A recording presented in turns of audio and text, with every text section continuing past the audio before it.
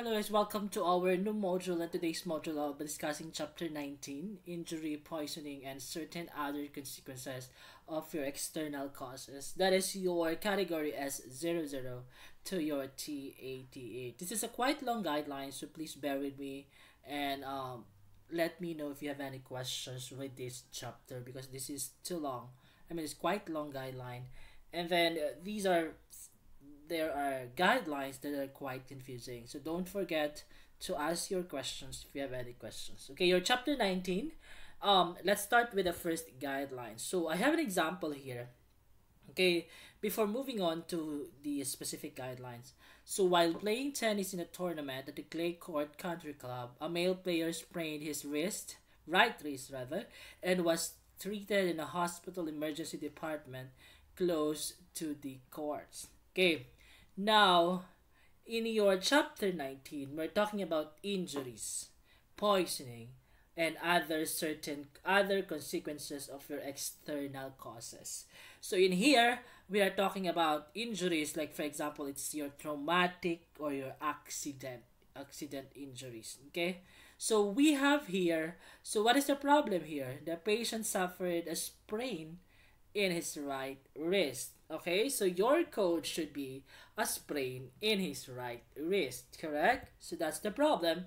And the code for that is S63.501A. That is unspecified sprain of the right wrist, and this is initial encounter. In your chapter 19, it is very important to have your to determine the seven characters, which is your initial, subsequent, and your sequela. And there are additional seven characters in your chapter 19. Okay, so this is your code for chapter 19. What is the condition, or what happened to the patient? Okay, what trauma happened to the patient? So that is your sprain. Now we should code also the code for the external causes, which we'll be going to discuss in your chapter 20, the external causes. So I'll just give you the whole code of this, the whole complete code set for this condition, for the scenario. So we also need to code in the activity, and the activity is playing a racket and hand sports, which is your tennis. Okay, and you should also code the place of occurrence. Where does the incident or the accident happen? Okay, and you also need to, so that's it. You need to code for the chapter 19, which is the injury or the traumatic injury happened to the patient. And the second and the third code is the external causes code, and that should be coded. That we will going to discuss that in your chapter 20. So your chapter 19 and chapter 20 goes hand in hand. Okay, chapter 19 and chapter 20 goes hand in hand because your chapter 19 will tell you all the conditions or traumatic injuries, poisoning, or any accidents happen to the patient, while chapter 20 will explain how or where or why the patient suffered an injury. Okay, so let's start with the guidelines. Since we're talking about the seven character, we have initial encounter, which is your A, V for your subsequent encounter, and your S is sequela. So we've been discussing this one since the first chapter up to your chapter 19. Okay, I further discussed these seven characters in your chapter 13 when we discussed about the recurrent or chronic bone condition already. Okay, so here's the guideline for coding of injuries. Okay, coding of injuries. So no longer, I no longer go in depth about your seven character A, D, and S because you already have your idea about those seven characters. So okay, so let's start with the guideline.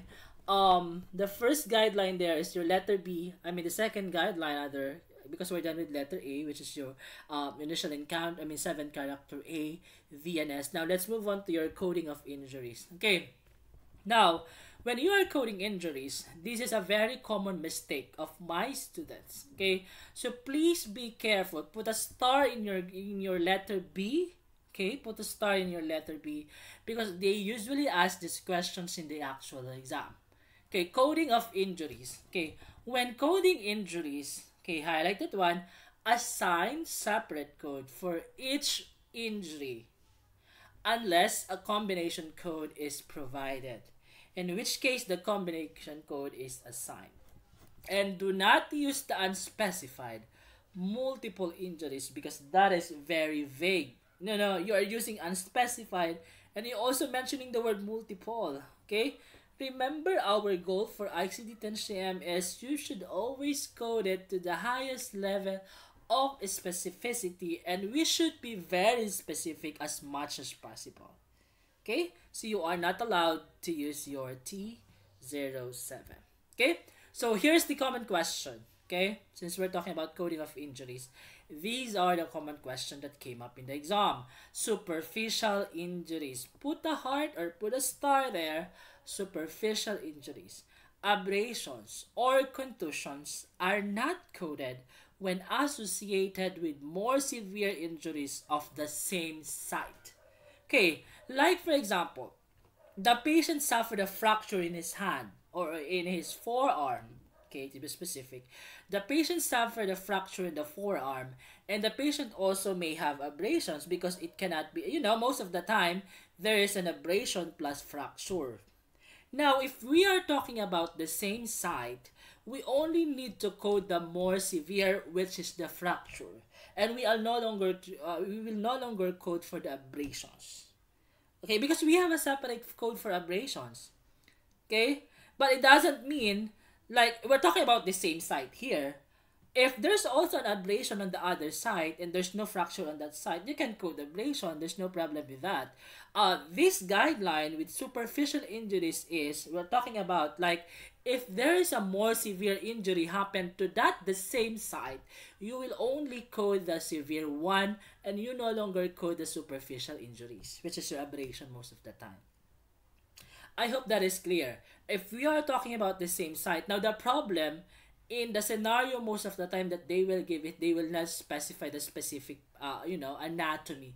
It's up for you to determine what's the anatomical location that they're talking about. Okay, so be very careful with that.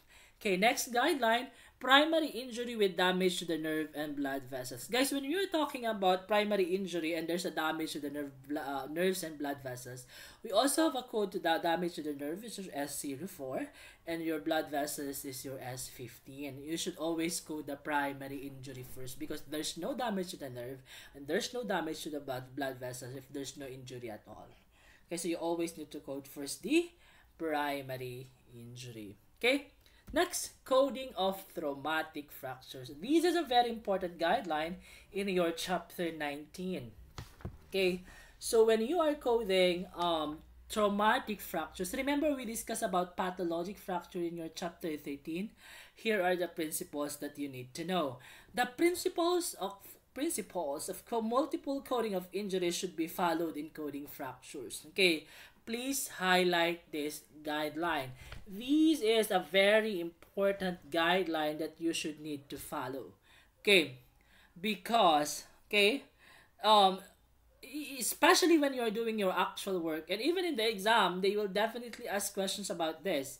Fractures of a specified site are coded individually by site. Please highlight that one. It should be coded per site. We need to be very specific with the site because we are talking about fracture. And then, here's the guideline. Here's our default. Okay? A fracture not indicated as open or closed should always be coded as closed. We are talking about fracture. Now, how will you identify an open fracture and a closed fracture? Open fracture meaning there is a break in the skin. That's open fracture. Closed fracture is there's no break in the skin. Now, if there's no documentation at all in the medical record that if it's an open or closed, your default should always be closed. Because your codes in your chapter 19, when we are talking about traumatic fractures, the first thing that you need to consider is, of course, the site, the anatomical site. Now, the second option that you need to know, because codes are being divided, is are we talking about closed or open fracture? Now, how would you know that if there's no documentation at all if it's an open or closed? So, as per your guideline, If it's not indicated, your default should always be closed. Okay, another note. Okay, a fracture not indicated whether displaced or not displaced should be coded to displaced. Because remember, when we are talking of fracture, there's a high tendency that there should be a misalignment of the bone already because there's a fracture, correct? So if it's not documented, if it's displaced or non-displaced, your code, your default should always be displaced, because the other options that you will going to choose is it displaced or not displaced. Okay, that's the very important guideline. Next, let's move on to your another principle of your coding traumatic fractures. When you are coding up and coding traumatic fractures, please highlight this one for open fractures. I don't know if there's in the guideline.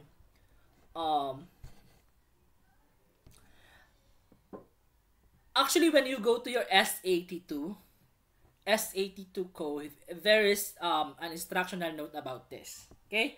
Now, before moving on to that, okay, let's start with your open fractures. Please highlight open fracture. Now, you have your table there. You have your diagram in your book, in your guideline. If you're using an AAPC ICD-10-CM book, you have a diagram there. Is the fracture open or closed? That's the first box there. Is the fracture open or closed? Okay, now I already defined to you what is open and closed, correct? Now, if it's closed, go ahead and you have your options there, like active treatment for A, subsequent routine healing for D, delayed healing for G, subsequent non-union for K, subsequent malunion for P, and you have your sequela. Those are the same 7 characters when we discuss your chapter 13, correct? Those are your additional 7 characters that we have. Now, there's also an additional 7 character when we are talking about open fracture. And please put a note there, because you can see open there, correct? When you can see open there, put a note there that is for Gastilo classification.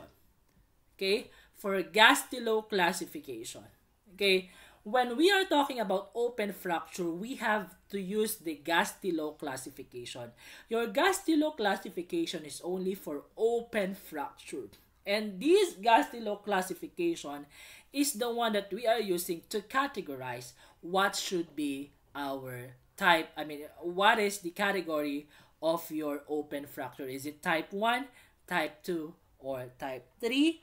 Open fracture. So how would you know if it's type 1, type 2, and type 3?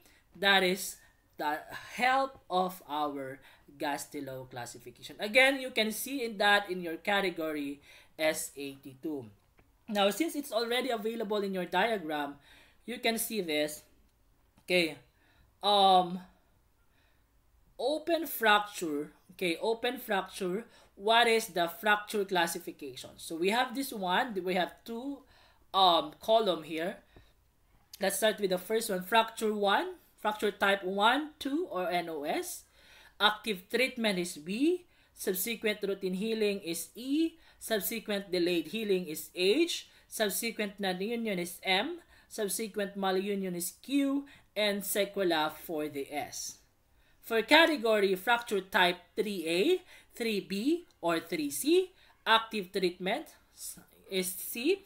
Subsequent routine healing is F. Subsequent delayed healing is J. Subsequent non-union is N. Subsequent malunion is R. And subsequent sequela is your letter S. So that is your Gastilo classification. Those are an additional 7 character. So for you to categorize them properly, you need to use your Gastilo classification first to determine what type of open fracture.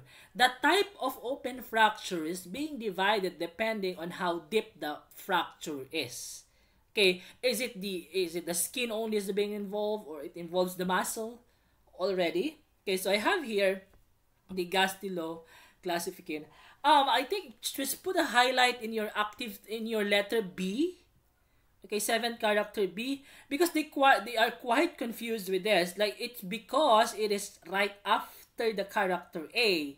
Okay, 7, because most of the time when we say 7 character A, it's initial, correct? And anything after letter A, we usually consider as a subsequent already. Okay? No. For your 7 character for your Gastilo classification for open fracture, your B is also your active open fracture initial. Okay, when you check your 7 character B, that is your 7 character initial encounter. B for open fracture. Okay, same with your letter C. I think you need to put in there, can you see the active treatment? Remember, if it's active treatment, it's initial, correct? It's the same as letter A. So put in a note there in your diagram, in active treatment letter B and your active treatment letter C, those are initial encounter. Same as your letter A there in your closed fracture, which is your active treatment. Okay, so when we are talking about initial fracture, initial 7 character for fracture, we need to know if it's open or closed. Because if it's open, your 7 character should either be B or C. But for initial encounter, but for closed fracture, your initial encounter should be A. Okay, don't be confused of that. A lot of students have usually having a mistake on this. Like if they saw a 7 character B, and like for example it's an initial encounter, they usually eliminate that. But keep in mind that 7 character B and 7 character C is also an initial encounter. Same with your letter A. The difference is of course closed and open fracture, and it depends on the type based on the Gastilo classification. So here's the Gastilo classification, guys. It's very important to put a note also in your book, since there's a space on the diagram. When we say type 1, it's less than 1 cm length, which is a skin wound. Type 2 is laceration, okay, more than 1 cm in length without extensive soft tissue damage, flap, or avulsions. Type 3, more than 10 cm with extensive soft tissue injury or a traumatic amputation. Type 3A, adequate soft tissue coverage. Type 3B, significant soft tissue loss with exposed bone that requires soft tissue transfer to achieve coverage. 3C, associated vascular injury that requires repair of the limb preservation. So this is your Gastilo classification for your open fracture. Again, just to summarize, when we are coding traumatic fractures, the very important thing that you need to note is of course your anatomy or the site. Next is you need to know if is it closed or open fracture, and everything should follow. And the last one, you need to know if it's displaced or non-displaced. Okay, that's it. Here's it. It's the same thing, initial versus subsequent. So your A, B, and C is your initial. And anything after your A, B, and C is considered as your subsequent. And you also have your sequela. Okay? So a patient underwent surgery for an open burst fracture of the first lumbar vertebra, which became unstable. So what is the anatomical location? That is your first lumbar vertebra. Is it open or closed fracture? Specifically stated that it's an open fracture. Is it initial or subsequent? If there's no documentation if it's an initial or subsequent, keep in mind your default should always be initial encounter. So our code is S32.012B. It is an initial encounter for open fracture. Okay, I'll keep on reminding you that, guys, that letter B and letter C is also an initial encounter in your open fracture. Okay, that's it. 7 character for subsequent care. You have your completed active treatment already. It's already the healing phase. So the common example is cast change or removal, removal of external or internal fixation device, medication adjustment, and follow-up visits. So these are the additional 7 character for non-union, K, M, and N. The subsequent encounter, subsequent care for malunion, is your P, Q, and R. We also have aftercare Z codes if the condition is no longer present or the fracture is already healed. Okay, now the guideline encoding multiple fractures. What if there's a multiple fractures? Code first the highest according to severity. Now, how would you know if what fractures being had? I mean, having the highest severity.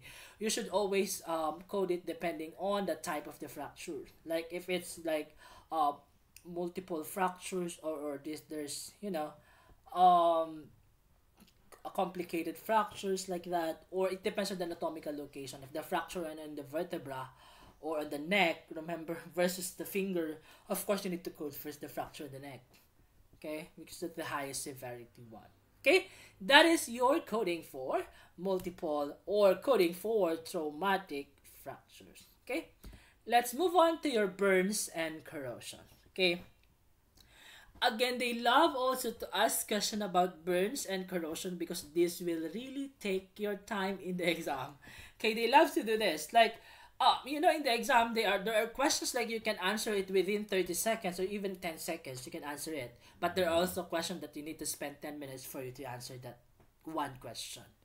Okay, so you need to maximize or balance your time in answering. Okay, so coding of burns and corrosions, ICD-10-CM makes a distinction between burns and corrosions. Okay, burn codes, these are thermal burns that come from a heat source. Burns resulting from electricity and radiation. And when we're talking about corrosions, these are your burns due to your chemicals. Okay, like your muriatic acid, like that. Okay. Here's the guideline. Okay, in my slide they skip your number one guideline, but I'll need to go through with your number one guideline. Okay, before moving on, sequencing of burn and related condition codes. Okay, so I need to go through letter D, coding of burns and corrosions. Number one, sequencing of the burn and related condition code. Okay, sequence first the code that reflects the highest degree. So here's the sequencing when we're talking about multiple burns. Okay, letter A, the guideline number one, sequence first the code that reflects the highest degree of burn when more than one burn is present. So remember, what are the degrees of burn? Remember your first degree, second degree, and third degree burns. So when we are talking about multiple burns, sequence first the highest severity, which is your third degree burns, followed by your second degree burn, and followed by your first degree burn. Okay, now that letter A, when the reason for the admission or encounter is for the treatment of the external multiple burns, sequence first the code that reflects the burn of the highest degree. Same thing. Letter B, when a person has both internal and external burns, the circumstances of admission govern the selection of the principal diagnosis and first listed diagnosis. Okay. And letter C, when a patient is admitted for a burn injuries and other related conditions such as smoke inhalation or respiratory failure, and then the circumstances of encounter should always be our principal diagnosis. Okay. So now, since we're talking about local site, when we're talking about degrees, so remember what is our degrees of burn? You have your first degree, second degree, and third degree burns. Now, what is also the same local site, or what we call here in the book, is also known as your anatomic site.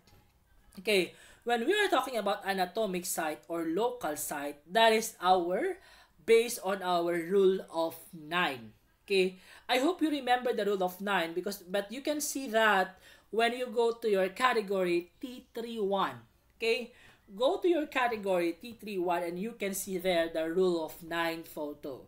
Now, before moving on, okay, remember the rule of 9, okay, so it's being the body is being divided based on anatomical location, or what we call the local site or the anatomic site. Okay, now here's the guideline letter B. Classify burn of the same anatomic site and on the same side but of different degrees The subcategory identifying the highest degree recorded in the diagnosis, like for example, there's a second and third degree burn of the right thigh, assign only the third degree. So for this one, if we are talking about, like for example, there's a burn on the chest, okay, and on the chest there is a second degree, there's also a third degree burn, because that could happen. Like a patient may suffer the second degree burn and may also suffer the third degree burn, and we are talking about the same site. Now in the guideline, if we are talking about the same site but with different degrees, code only the highest degree. This is when we are only talking about the same anatomical site or the same local site. Okay, that's it. Now let's move on to your example. A patient has both second and third degree burns on the upper back. Are we talking about the same anatomical site? Yes, it is. Now, since we are talking about the same anatomical site, your coding should be based on the one code for the anatomical site, and you should only code the highest degree in the same site. So for this one, you should only code the third degree burn. Keep in mind that the fourth character of your burn code will always identify the degree of burn. So remember, we have first degree, that should be 0.1. Second degree should be 0.2. Third degree should be 0.3. And that is your fourth character. Okay, keep in mind, because that is very important later on when we are talking about multiple burns. Now, what if, this is one when we are talking about the same site only, correct? You only need to code to the highest. Now, put a note there. What if it's a multiple sites? Okay? Put a note there in your number 2.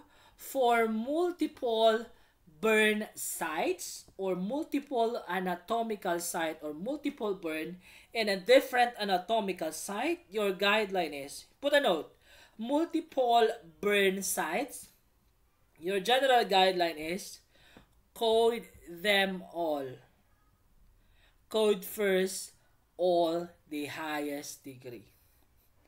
Okay? For multiple burn sites, code them all. Code first the highest degree. Okay? So what if there are 3 parts with third degree?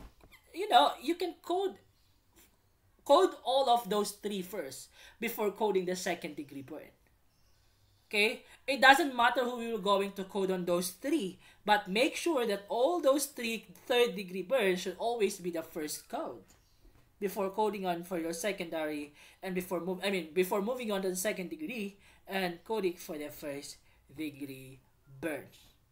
All right? So I think that's nothing that is not indicated in the guideline in the book, so that's a very important thing that you need to know. Okay? Next, we have non-healing burns. When we say non-healing burns, it should always be coded as your acute burn, and that is also your necrosis of the burned skin. If there's an infected burn, you should code for an additional code for infection, or you need to code for an additional organism if it's present already, because we're talking about infection. Assign separate code for each burn site. Okay? Each separate code for burn site. Okay? Now, when we are talking about burns and corrosions, we also need to code for the extent of body surface area involved. When we say extent of body surface area involved, that is also known as your TBSA, total body surface area. Okay? Put a note in your guideline there, in your guideline number 6, when we are talking about extent of body surface area involved, this is only for third degree burns. Put a note there. Your burns and corrosion classified according to the extent of body surface area involved. You only need to use T31 and T32 for those third degree burns. We are only coding for TBSA of the third degree burns. You don't need to code TBSA for the second degree and first degree burns. You only need to code for TBSA if there's a third degree burn. And if there's a multiple third degree burns, You need to add all those TBSA of all third degree burns. That's the guideline. I hope I'm very clear with that. Your TBSA should only be applied in your third degree burns. If there's no third degree burn in the scenario, you don't need to code for your TBSA. Your TBSA is your T31 for burn, T32 for your corrosion. Again, you can see the rule of 9 there.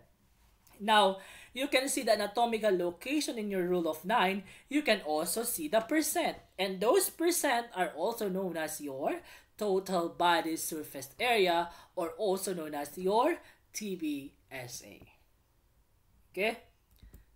So I have an example here. Okay? Keep in mind. Alright, so put a note. A fireman suffered a third degree burn of his upper back. Okay, so put a note. Okay, make a note there. Upper, put in a third degree burn and then dash upper back. Put a note. Third degree burn and then upper back. Okay, and put in the 8%. Another dash with 8%. Body surface area. Second degree burn of the neck. Okay, neck, second degree burn, and then 2%. And third degree burn of the right forearm involving 4%. So third degree burn, right forearm. Okay? And then 4%. Okay? Body surface area battling a house fire. He was in the house containing the fire when the burns occurred. He was taken to the hospital emergency department for treatment. Now, what is my guideline a while ago? There are multiple sites of burn. Now, when we are coding multiple sites of burns, code them all. Code first the highest degree. So for this one, we need to code for, okay, third degree burn first, and we have the third degree of the upper back first. Correct? Third degree of the upper back first. Next, we also need to code for the. Do we need to code right away the second degree? No, because there's also another third degree, which is your third degree of the right forearm. Correct? Okay, again, the fourth character will identify the degree. I mean, yes, if it's third degree, second degree, or first degree. And now, that's the time we're going to code for the second degree. Now, the question is, do we need to code for TBSA or not? Because, do we need to code TBSA, your T31? Yes, because there's a third degree. Now, do we need to code like 8 plus 2 plus 4 or 8 plus 4 only? Because for second degree, the percent is 2% total TBSA. For your upper back is 8% and your right forearm is 4%. Do we need to add the 2? Okay, no. We don't need to capture the percentage of 2% TBSA for the neck, because remember, TBSA should only be for third degree burns. So, okay, so as you can see, 8 plus 4 is 12. It is your 10 to 19%. As you can see, the definition of your T31.11, burns involving 10 to 19% of the body surface area with 10 to 19% third degree burns. Okay? Now, remember, for your chapter 19, we also need to code for your external causes, which is your cause is exposure to flame, place in the house. Okay? So that is your complete code sets. Okay, ICD-10-CM codes. Okay, let's move on to another example. Okay, take time to read the scenario. Okay, a 3-year-old is brought to the burn unit, affecting pulling a hot soup off the stove and spilling it on herself. He sustained 8% second degree burns. When you are coding burn, guys, you need to write the anatomy, the degree, plus the percent. That should be your format most of the time. You need to put in the anatomy, the degree of burn, plus the percentage for TBSA. For this one, you need to code for the legs, 18%, legs, second degree, 18%. Next, 20% we have chest and chest. Okay, 20%. Third degree, 20%. Arms, third degree, 20%. Okay. All right. And then the total body surface, oh, all right, so it's being indicated here what is the total body surface area already. Okay, that is your 38%. But, okay, we're talking about the second degree only, the TBSA should only be the third degree burn. Okay, now let's go directly to the choices. Is there a third degree burn? Yes, there is. Eliminate letter A. Why? Because remember, point 2 is second degree, and remember when we're talking about multiple burns, code all those third degree burns first followed by second degree. So eliminate letter A. And your T2131, okay, your burn should always be a 7-character code. Eliminate letter B. Now your options letter C and letter D. Okay, that's correct. Letter C and letter D. Okay. How many third degree burns that we have? Okay, so what should be your answer? Letter C or letter D? Okay. The difference is only the second code. Okay. And the third code. TBSA, that's fine because it's the same. And even the first code, the same. Okay. Most students answered letter D because we also have a second degree. But keep in mind, when we are talking about chest and arms, are they on the same anatomical location or anatomic site in your rule of 9? No. We have a separate site for chest, which is also known as your trunks. Okay, in your rule of 9. We also have a separate for the arms, correct? And they are both third degree, meaning you need to have a code, 2 codes for third degree. So you need to have 0.3 and 0.3 there, correct? So that should be letter C, not letter D. Am I correct? And the second degree for the legs is your T24.299A. So the answer here is your letter C. Okay? For those who answered letter D, that's fine. But keep in mind to always be mindful of your rule of 9. Okay, again, you can see that in your T31 book. And in the subcategory, I mean the category T31. Okay? Encounter for treatment of late effects of burn, again, your 7-character S. And sequela with late effect of burn and current burn. If there is a current and sequela, you code first for the current followed by the sequela. Again, the common example for the late effect of burn is obviously your S scar. Okay? Or for example, the other one is, what do you call this one? Scar. Yeah, scar. That's the common. I still have another one, but I can't think about it. Okay, but those are the common sequela of your burn. Okay. Next, use of an external code with burn and corrosions. You need to identify the source or the cause and the intent. Is it intentional or not? And where does burn happen? Is it in the house, in the hotel, in the classroom like that, or in the park, or in the the place of service? Okay, or place where it is occurred rather. Okay, place of occurrence to be exact. Okay. Now, let's move on to the last part of your chapter 19, I think, when we are talking about, this is the adverse effect, poisoning, underdosing, and toxic effects. Remember, I already discussed this one when I discussed the table of drugs and chemicals. But I already gave you an overview. But in your ICD-10 book, in your AAPC ICD-10 book, they gave you us a very, very good diagram there in your table 1C, 19E, 5. Your adverse effect, poisoning, underdosing, and toxic effects table. That's a summary of all the guidelines. Okay? But let's go through the guidelines before moving on to that box or the table. Okay? T36265 is your code for adverse effects, poisoning, underdosing, and toxic effects. So combination codes that includes the substance. When we are coding about adverse effect, poisoning, underdosing, and toxic effects, we are talking about the combination code of the adverse effect, poisoning, toxic effect, and underdosing, as well as the intent. Okay, here are a few reminders when you are coding your adverse effect, poisoning, underdosing, and toxic effects. Do not go directly from the table of drugs. Why?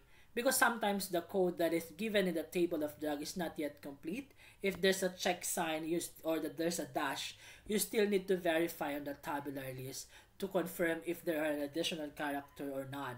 Vice versa. Because it's also vice versa. In the exam, they will give you choices already. Okay? Do not go directly to the choices. Please. Okay?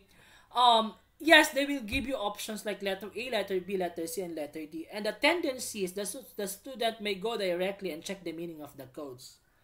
Okay, special guideline. When we are talking about table of drugs, if you encounter questions about adverse effect, poisoning, underdosing, and toxic effects in the exam, please use your table. That's very important. Please use your table first. Okay? Rather than going directly to the choices. Because there are questions, there are choices like, oh, I think this is the correct answer. But when you check on the table of drug, that's not the correct one. Okay? Use as many code as necessary. Code each individually unless combination code exists. Okay, I already defined what is adverse effect. So now let's go to the table when we discuss about adverse effect. Okay. Your adverse effect is assigned appropriate cause or nature of adverse effect when a drug has been correctly prescribed and properly administered. When you go to the table, adverse effect meaning drug has been correctly prescribed and properly administered. So what should be your code? Your first code should be nature of the adverse effect, tachycardia, delirium, or the manifestation first, followed by the adverse effect code, which is usually the 7 character or the 6 character is usually 5. Remember your 1, 2, 3, 4, 5, 6 in the table of drugs. 1, 2, 3, 4 we're talking about poisoning. 5 we're talking about adverse effect. 6 we're talking about 7 character. Underdosing. Okay? That's how you identify your adverse effect. So I have an example here. A patient took a dose of penicillin that was prescribed correctly, resulting in projectile vomiting. So this is an adverse effect because it's prescribed correctly. So you need to code first projectile vomiting, followed by the adverse effect of your penicillin. Okay, next. What is the code for? It is reported for an adverse effect of iodine. This is the question that I usually this is what I'm talking about a while ago. Can you go ahead and check for this is an adverse effect, correct? So remember the 6 character is 5. Eliminate letter A, eliminate letter A only. Now can you go directly and check the tabular list T490X5A, T5008X5A, and T50.995A. Check those codes and let me know. Pause first and let me know what should be your answer based on you when you go to the tabular list. When you see tabular list, go directly to the code T49, T50, and T50.99. Okay, I think you will be left with letter B and letter C. So what should be your answer? I think most of the time it's letter C or I don't know, letter B. Okay. Alright. So what's your answer? So it's either B or C, but the correct answer is letter B. Most of the students answered letter C. But when you go to the table of drugs, go ahead and check iodine. Table of drugs. I'm talking about table of drugs in the alphabetic index. Go to your table of drugs and chemicals. Look for iodine and look for adverse effect, and you will be directed to your T49. This is what I'm talking about. Do not go directly to the code. For drugs and chemicals, please use your table of drugs and chemicals. Okay? Yes, yes. Poisoning. Your poisoning is when coding a poisoning or a reaction to the improper use of medication. Assign the appropriate codes for categories T364 to 250. And your T36 to T50 first, followed by the manifestation. And if there's a substance abuse or substance dependence, you also need to code that. When you go to your table, you have your poisoning there, improper use of drug. The other reason why there's a poisoning is improper use of drug, or if there's an error, you may also add that in the box because there's still a space there. You may add error, overdose, taken with non-prescribed drug, drug with alcohol, or if the or drug with alcohol. Those are the other reasons why the patient may suffer a poisoning. Okay, if the intent is unknown or unspecified, the poisoning should always be coded as accidentals because I think there's no one who wants to be poisoned. Okay, undetermined intent should always be documented but specified that the intent cannot be determined. Okay, next one you have your before moving on to your underdosing. Okay, a patient was prescribed penicillin by her physician for an infection. The patient decided instead of taking the drug as prescribed 500 milligram twice per day, so she would take 1000 milligram twice per day, so she would work faster and she would feel better sooner. But the patient became very ill after taking 2000 milligram the first day, which resulted in projectile vomiting. So for this one, there's an overdosage. So this is considered as your poisoning. So code first for the poisoning, followed by the manifestation, which is your projectile vomiting, which is a totally opposite of your adverse effect a while ago. Okay? Next, underdosing. Obviously, from the definition itself, underdosing refers to taking less of a medication that is prescribed by a physician or manufacturer's instructions. As per your table, taking less of a medication that is prescribed manufacturer's instructions. So your first code should be condition caused by the underdosing. Yeah, what's the conditions being treated now? That's why the patients undergo underdosing because of certain condition, followed by the underdosing code. They have the same sequencing with your adverse effect. While the toxic effects, they have the same sequencing with your poisoning. But what's the difference between poisoning and toxic effects? Toxic effects is when a harmful substance is ingested or comes in contact with a person, like for example, your mercury or any nuclear chemicals. Okay, then the toxic effects are in the categories T51.2 to T65. Includes intent already, so no need for the code for the external causes for intent. So the sequencing is toxic effect code first, followed by the associated intent or the manifestation. Okay? Alright, so that's your okay. That is your that is your adverse effect, poisoning, underdosing, and toxic effects. Okay? Next, we go through the adult, child neglect, and other maltreatment. Okay? So, sequence first the appropriate code for T74. When I say T74, this is for confirmed abuse. T76 is suspected abuse.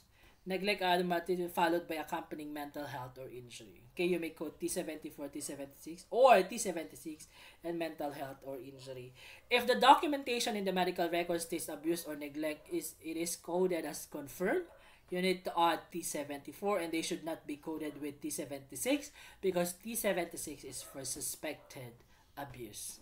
When we say it's confirmed abuse, again, I mentioned this one in your chapter 15, we can say that the patient's already an abuse, confirmed abuse if we can already say who is the perpetrator or who abused the patient. Okay? Confirmed abuse or neglect, your code should be T74X92 to Y08 and then Y07. For suspected cases, do not report external cause for perpetrator because it's still suspected. You need to make sure that it's already confirmed before you will going to code for the perpetrator. Okay, for suspected, that is ruled out. When we say ruled out, that's not true. Found out, that it's not true. You need to code Z04.71 and Z04.72, and you no longer code T76 because T76 is for suspected abuse. Okay, we also have a code for suspected case of alleged rape or sexual abuse ruled out, meaning it's not true that the alleged, okay, rape is not true. So we will going to use Z04.41 or Z04.42 and not your T76. Okay? Documentation of complication of care. This is your okay, next guideline. Complication of care is always based on the provider's documentations and the relationship between the condition and procedure. Okay, you should always be careful with that, that your complication should always be associated to the care, and it should always be specified by the doctor in the documentation. Okay, next one is transplant complications other than kidney. Okay, so obviously there's a separate code for kidney because that's the common transplant that we have, but any other transplant other than kidney, use your T86 followed by your complication that is being happened. T86, guys, is a complication code. So as I mentioned, poisoning and complication code should always be coded first in general in all chapters. Okay, complication first followed by your what is the actual complication. Okay, T86 and then complication or manifestation. For kidney transplant, there's a complication of kidney transplant, and the common kidney transplant complications is, you know, that your rejection. Okay, so you should code T86.1 and you need to specify what is the actual complication. Okay, that's for your kidney transplant status. Okay, complication code that include the external cause, no need for the external cause codes because it's also stated that it's due to your transplant. Complication of care codes within the body system chapters. Okay, so we have a code for complication. Now, when you go to your complication code in your alphabetic index, when you go to word complication and you are talking about a complication as a specific body, you need to go to the index to your complication, and then your subterm should be your specific body system, which is like, for example, genitourinary system, and from there you can go and check for the specific complications. That's how this is what the guideline is. Yeah, when you go to your alphabetic index, when you go to your word complication, go to your complication, and then your subterm should be the system. If it's genitourinary system, your next subterm should be your genitourinary system or cardiovascular system, and from there you need to check for the specific complication for that system. Okay, this is your guideline. Alright, so we're done with chapter 19. In our next module, I'll be discussing chapter 20, which is your external cause of morbidity from your category V00 to your Y99.